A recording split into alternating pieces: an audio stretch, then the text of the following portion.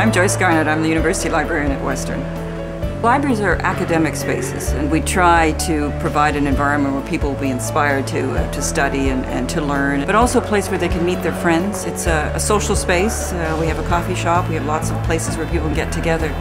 Well, Western Libraries has 7 physical service points. Each of the libraries has 1 or more faculties that they support most directly.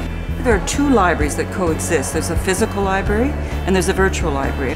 Western Libraries has 9.4 million physical information resources. We have hundreds of thousands, about 600,000 or so now, electronic books, which has changed the way that people access information.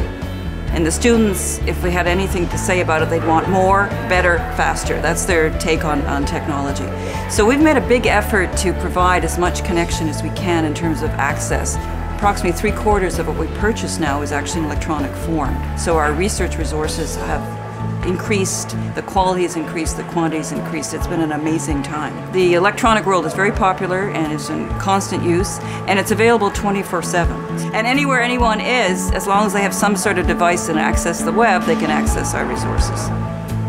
In the annual Globe and Mail survey, the students have rated Western very highly, and they've consistently rated the libraries as #1 in research university category.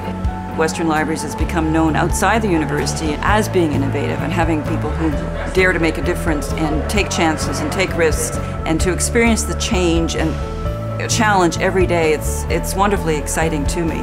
When I walk through and I see the students here, they appear comfortable, they appear at home, they feel that this is their space. You can feel the energy level, the noise level rises as though they were in their own living room, and they're able to do everything they want to do. Surf the web, drink their coffee, chat with their friends, and occasionally study and read a book.